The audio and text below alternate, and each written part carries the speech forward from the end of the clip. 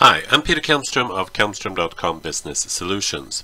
In this demonstration, I will talk to you about creating multiple SharePoint list items with one click in the application. So this is going to be a bit of a constructed example, but I'm trying to show how it's done.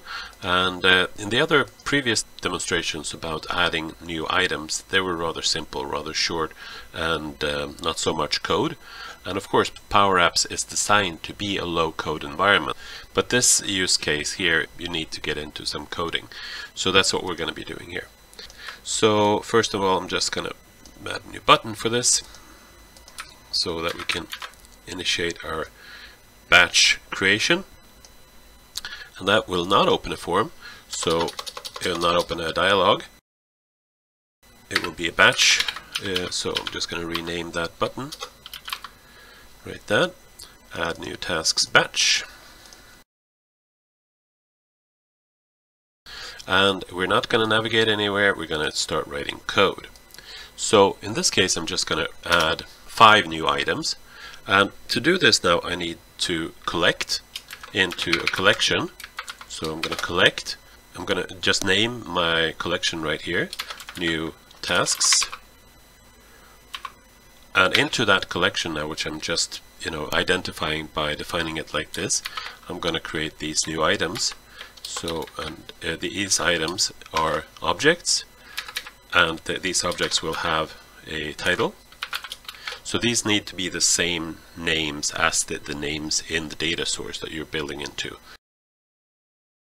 Let's do test 6 because we already have test 1, 2, 3, 4, 5 there that I've done before. So now let's do that again. Just copy and paste that thing. And of course I should have put the semicolon at the end. So again, I'm defining my object by the curly brackets, and then I'm giving a key value pair. So if I wanted to add more properties to this, I would just add another comma and then add another key, that is the list column name, and then the value I want to add to that. So let's try that now. And of course nothing is being created yet. Now I just have that in a collection. To see that collection, I can go in here under collections and find my new tasks. And there you are.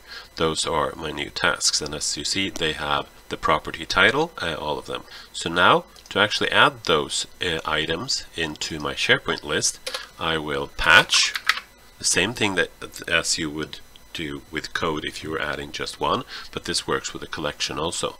So I'm going to do patch and tasks to do, and then I'm just going to supply that collection, the new tasks, and that's it. There's your code. So let's try it if it works. New task batch, and now something is happening. You can see that they've all been created, and of course you can go back here in SharePoint and see that they've all been created also. Alright, so in the future I'll do other demos with a more complex scenario where you want to use that, but in this demo I just wanted to show you the basic principle of how the syntax works for creating new items. So you create a new collection and you patch it, and that's it. Of course, it would be nice to put a notify message here just to make it slightly nicer. That's outside of the scope of what we were trying to show here. What we did show was just how to create a new batch of items in a SharePoint list. Thank you for watching this demonstration.